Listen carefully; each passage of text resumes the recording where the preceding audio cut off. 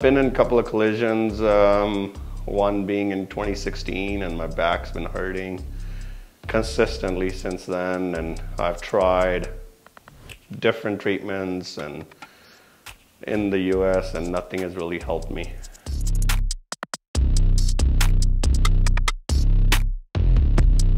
Heard good reviews on bioXcellerator and I wanted to try stem cell treatments.